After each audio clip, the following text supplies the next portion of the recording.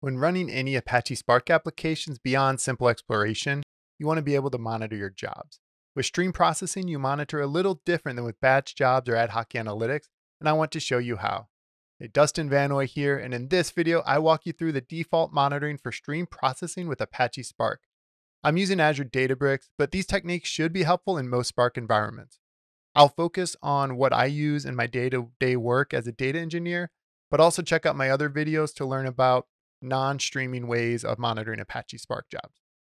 So we will start by running a streaming job that reads from Kafka with the default Spark settings, and it's going to write to Delta Lake tables in Azure Data Lake Storage.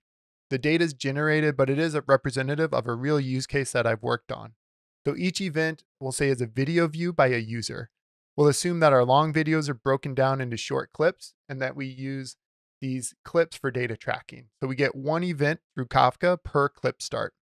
So pretend we're trying to build the next Netflix for the data engineering team, and this streaming pipeline we'll work on is just one piece of a platform.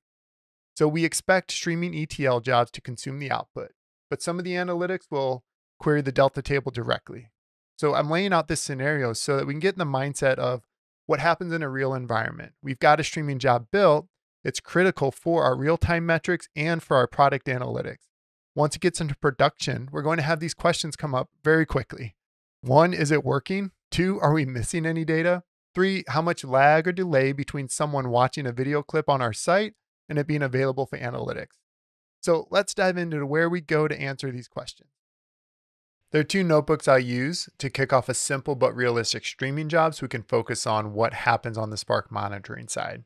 This first notebook is just a Kafka producer, so it's some Scala code that produces quite a few messages to Kafka in a pretty short period of time so we can get the most out of this short demo. In this example, I'm using Confluent Cloud. At other times, I'll use Event Hubs for Kafka, which works with the standard Kafka API, but it's a pass option within Azure.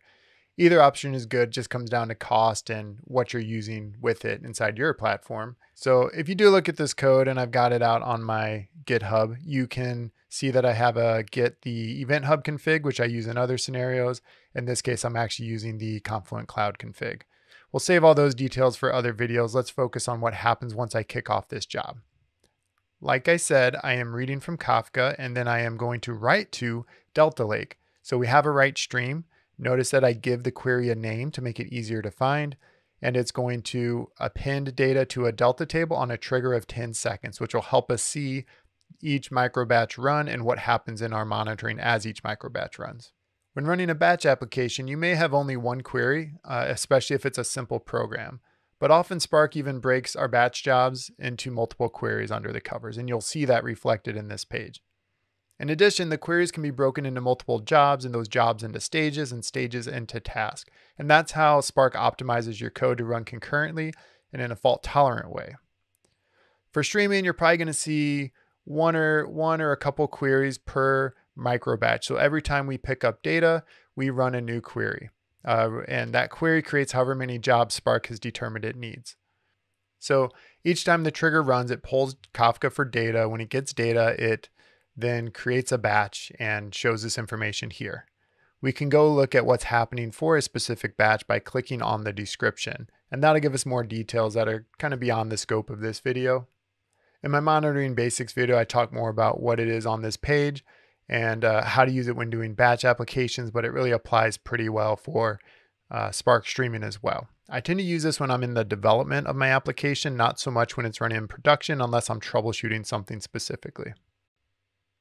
Now here's the page that's specific to Spark structured streaming, and it gives us some overview information. We have each application that's running and has received data shows up in a list. Right now I only have one on this cluster, and it can show me how long it's been running, the average input and processing per second, and how many batches I process, what the latest batch ID is. But really what you want to do is click on the run ID and see more details about this specific query. So now we have some pretty useful information on the page. I can go and look at, for this application, what was the input rate? And I can see it's about 4 records per second, which is honestly faster than most of my real production workloads are. Certainly there's bigger workloads out there, but a lot of times I'm dealing with data that comes in kind of all at once, and you'll see the input rate spike at different times and be less consistent as this generation job. On the right side, you can see the histogram that kind of helps me see where is my median, where is what is most common across batches. And that's a good way to just go, okay, I'm somewhere around 4 records per second normally, and I can look for outliers in that histogram too. The input rate and process rate are kind of used together. And so the input rate is how quickly those records are being received on the Kafka side. The process rate is really how quick is Spark processing them. And so the initial batch that ran processed some records that had already been there. And so you see a spike up to 30 records per second for that first batch. And then it kind of levels out somewhere around 10 records per second, it looks like. And so you can see that there's a little bit of inconsistency in the processing, but it looks like it's keeping up pretty well now. When you get down to input rows, I like to look at this just to get kind of a total rows I'm getting per batch. And this is, if you're dealing with real numbers, how many events are we getting? This is very helpful. If you're trying to make sure that you're keeping up on the processing side, the first 2 charts are a little more helpful. And then batch duration, really after that first batch runs, which typically takes a bit longer, I'm just trying to see, do I have some different spikes within my job? And operation duration, you can see that we have the add batch is typically the longest running, and the first batch seems to have a little extra time spent getting the latest offset. And then there's a little bit more information here you may find useful. It's not something that I typically use on a regular basis though. And if you go to the Spark docs, you can find the information about the web UI and the streaming UI. And here's the official definition of those things I just showed you. Back on my notebook, I skipped over the view that's built right into your notebook. And this is going to help us understand more about what's possible with monitoring Spark streaming. So I have the input versus process rate here in a very nice visual. And so when you're running from a notebook and you're running live, this is a very helpful way to look at what's going on. Really, once I get to production, I'm not running it from a notebook typically. I'm running it from maybe a Databricks job or some other orchestration tool. And I'm not sitting here staring at a notebook. So the other view on the Spark UI is a little more useful.